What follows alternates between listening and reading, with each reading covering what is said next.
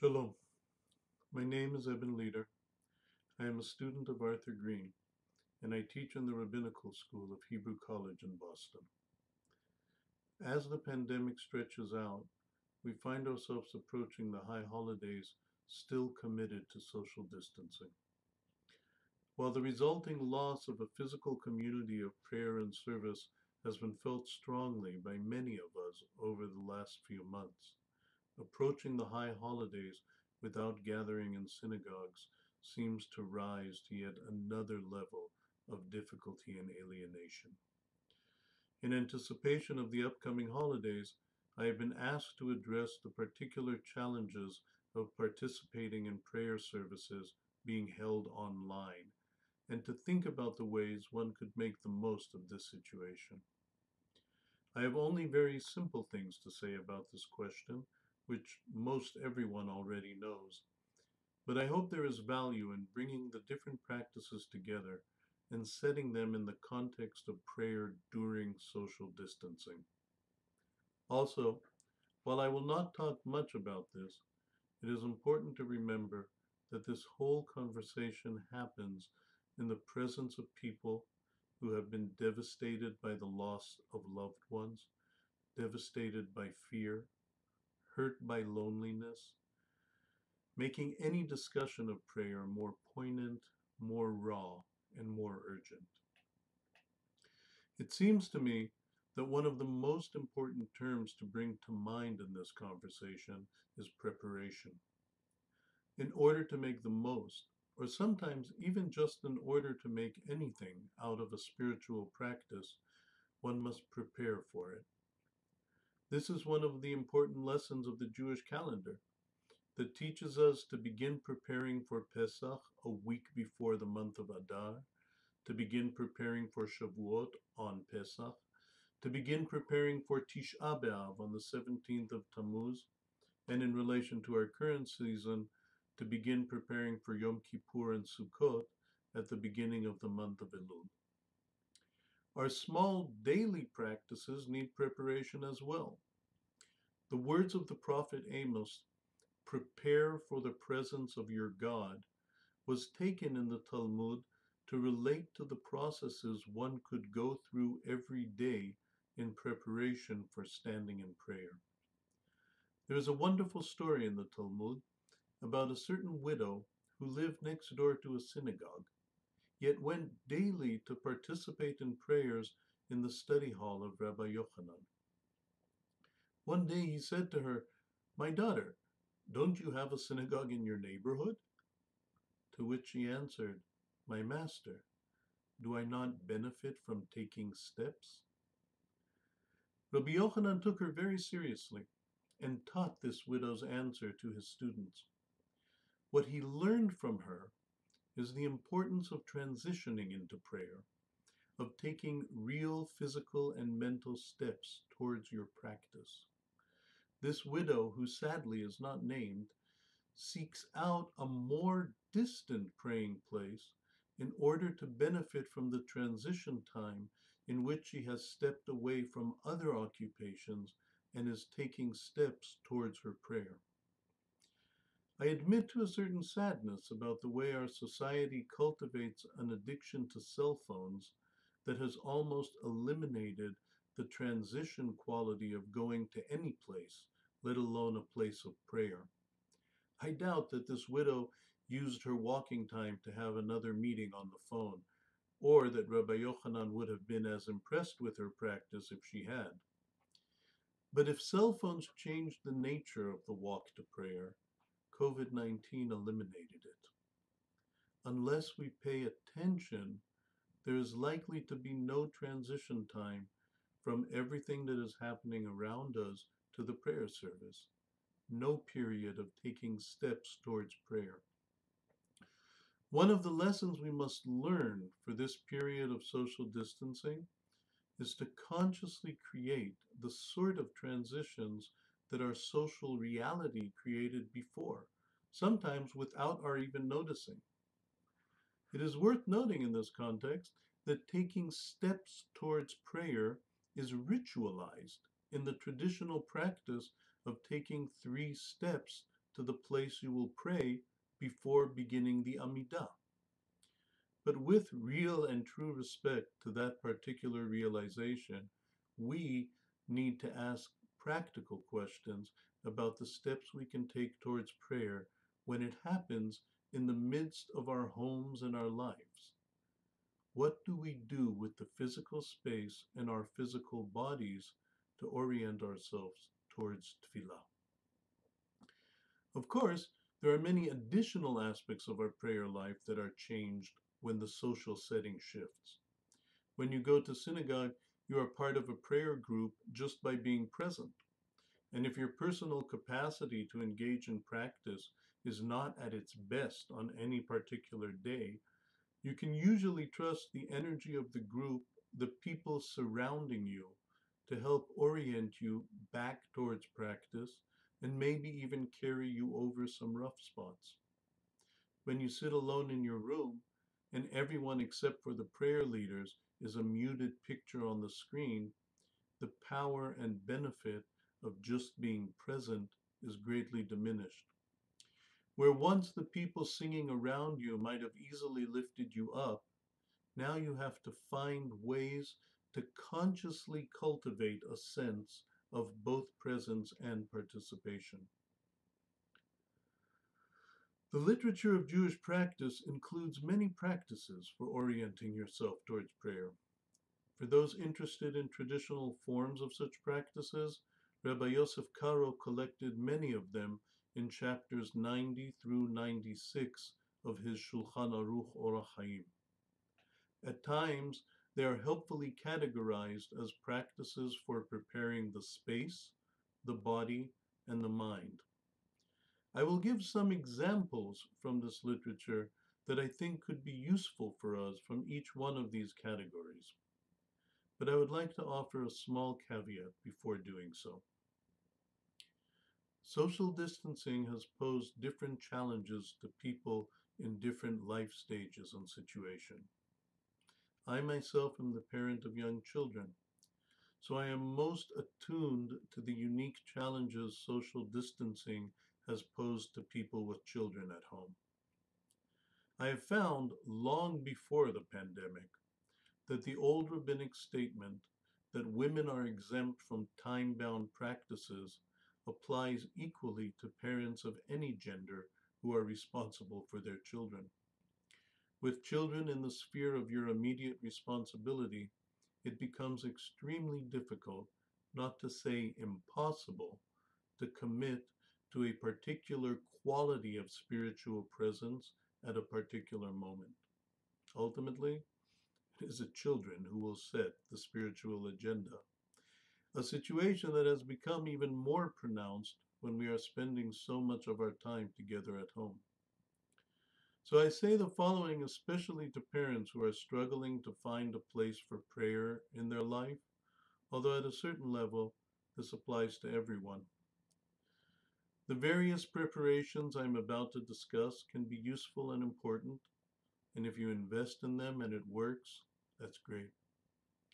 But if you're trying to invest in such practices, and your child comes and throws a wrench into the whole process, have compassion for yourself and for the child. You may find it helpful to say, as Reb Zalman Schachter of blessed memory taught me once to say, Ribono Shel Olam, I see you want me to do the daddy thing now. I will do it for you.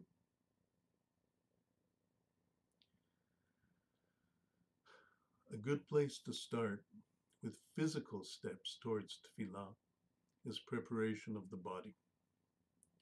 Many of the traditional texts start the process by stopping before going to pray and asking, do I have to go to the bathroom? This may seem like a simple question, a question we would ask a young child. But actually asking myself this question before beginning prayer expresses a commitment to be present. And further, it turns my attention towards my physical being and presence as significant in the act of prayer. It may actually be the case that before the pandemic, I would ask myself this question before leaving home, which was not unique to going to prayer. But asking it before prayer, even as I stay at home, turns the question into a conscious statement of intention regarding my presence in the upcoming prayer. Another practice discussed in many of the sources is washing hands before prayer. Like most of us, I have been washing my hands much more often since the pandemic began. And I have noticed that hand washing has become a pretty regular ritual of transition. Upon getting to a place, leaving a place, finishing a meeting, ending an activity, and on and on. This merges rather well with the ancient traditions of hand washing, though specifically for prayer, I am partial to the traditional form of just letting water flow over your hands, connecting to the experience of flow and of change and of the possibility of renewal. Most of the Talmudic texts responding to the verse from Amos that I mentioned earlier, prepare for the presence of your God, discuss specific articles of clothing that people put on before beginning to pray: a belt, a pair of shoes, a jacket, and more. The general, quite simple message is don't stay in your pajamas. Get dressed to pray. And wear something that will make you feel like you have committed to being present. In the age of Zoom, I might say, put on a presentable pair of pants. Of course, no one else will see them, but this getting dressed is not for anyone else. It is for orienting yourself towards what you are doing. The last, but definitely not least on the list of body preparations is physical posture. You can find various suggestions in the text about how to stand, when to sit, what to do with your hands, etc. Without going into details, here too I would recommend going back to Amos. Prepare for the presence of your God. Pay attention to your body. Notice the feelings and attitudes that various postures evoke in you, and try to adapt something that is conducive to productive practice. A few thoughts from the sources about preparing the prayer space. Rabbi Nachman of Breslov says that when practicing hitbodedut, which is individual conversation with God, a person should go out into the fields. Because in the city, even if you are alone at this moment, the space still carries the echoes of everything that had happened before, and these echoes will or may distract you. Thankfully, he also says that when there are no other options, you can also create a space for seclusion with God, even in a crowded room, just by pulling your talit over your head and face. But one way or the other, it is certainly worth thinking about the impact of the space we are praying in. This is especially significant now, as most of us have moved our prayers out of synagogues, which Hasidic stories describe as having walls coated with prayers from the past, into other kinds of spaces, a move which can have both positive and negative impacts. It is worth thinking about the place you chose for participating in a Zoom service. What do you usually do in that space? And is it conducive to focusing your awareness on prayer? In our apartment, for example, I often go to our small balcony to pray, as I find it to be the place least cluttered with the residue of other activities I do at home.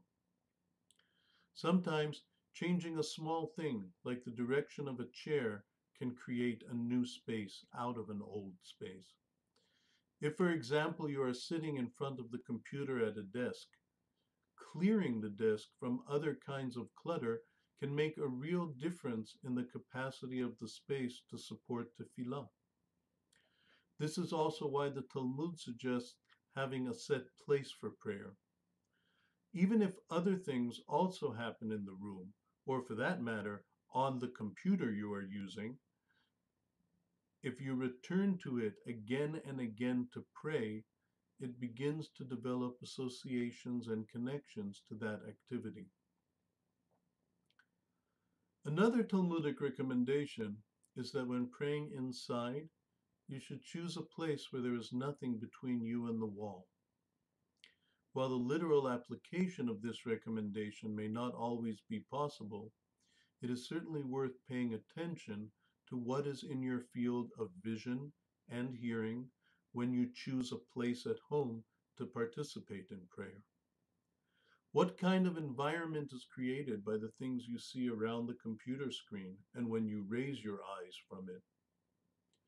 And along the same lines, I think, is the recommendation of Rabbi Chia bar Abba in Tractate Brachot: a person should always pray in a room that has windows, especially as we dive deeper and deeper into a world that is completely manufactured by human hands and brains, keeping non-virtual windows open to a world greater than us seems to me an excellent bit of advice for entering a mindset of prayer.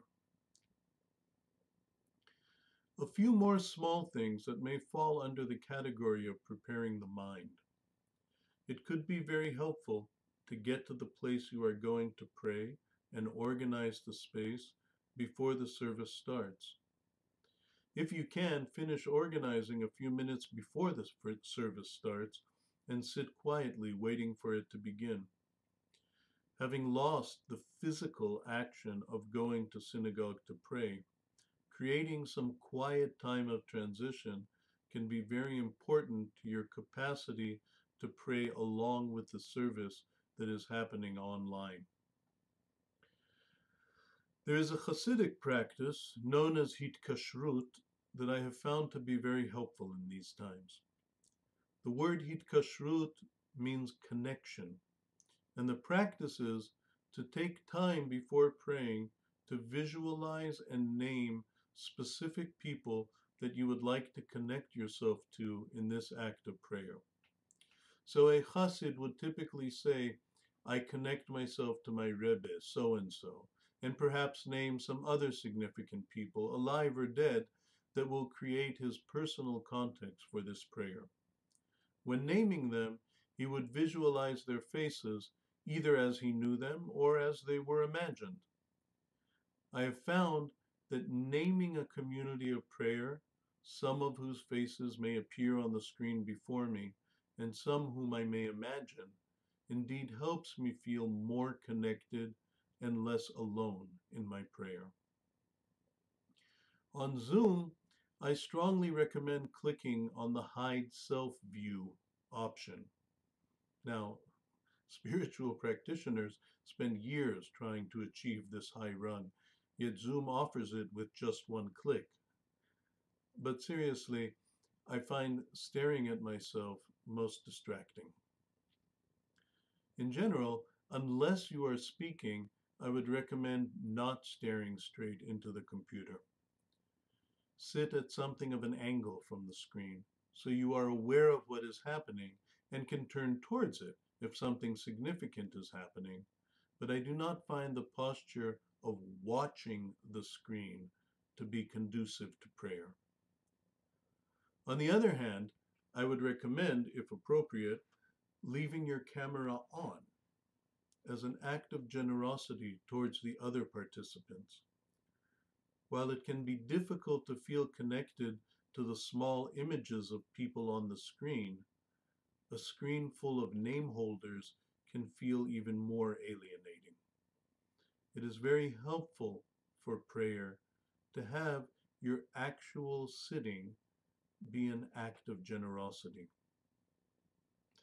There's a very old tradition to give something, even if just putting a small coin into a tzedakah box before prayer.